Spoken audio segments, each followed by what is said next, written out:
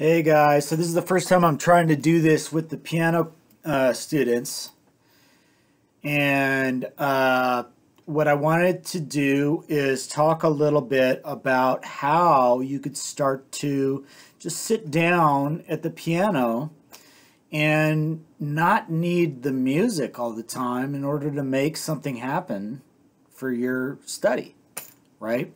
So that you'd have a sense of maybe how to just kind of experience the joy in music, more so than just the classic enrichment that it provides, this classical study, which is very enriching, don't get me wrong. You know, once you learn how to read, and knowing how to read will hopefully stick with you, especially for you kids who've been studying for a few years now. You just got to remember the tricks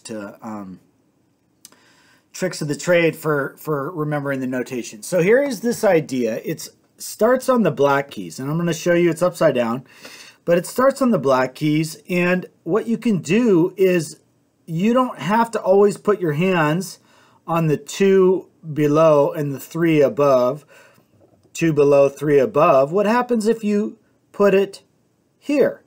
Now this would be the position that I'll demonstrate today, and this is actually the shape of an E minor 7 chord.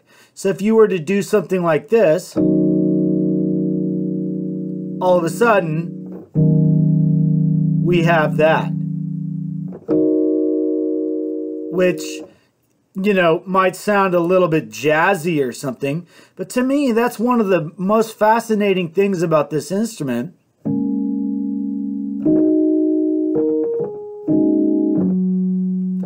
Is getting it to sound a little bit more advanced, and jazzy would be one way. So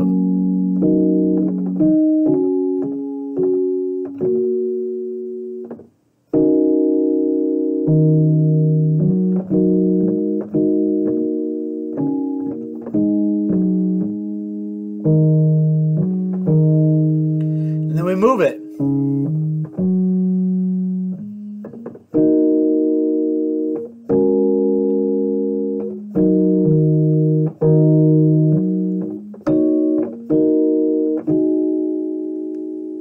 Scooch out to the end here.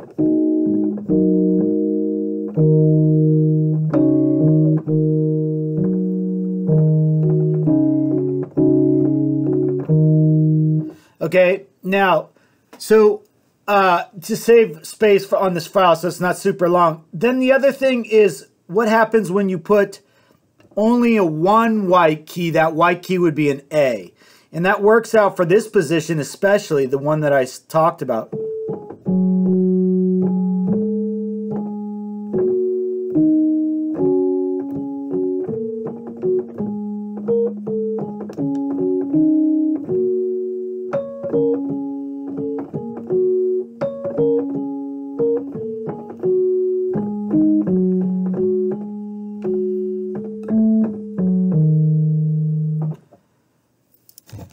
So hopefully that gives you a little bit to play with and to explore and experiment, so that you're not, you know, merely one channel. I mean, music is such a wide array and a universal art that is so fascinating when you get into it. So enjoy, experiment, have fun.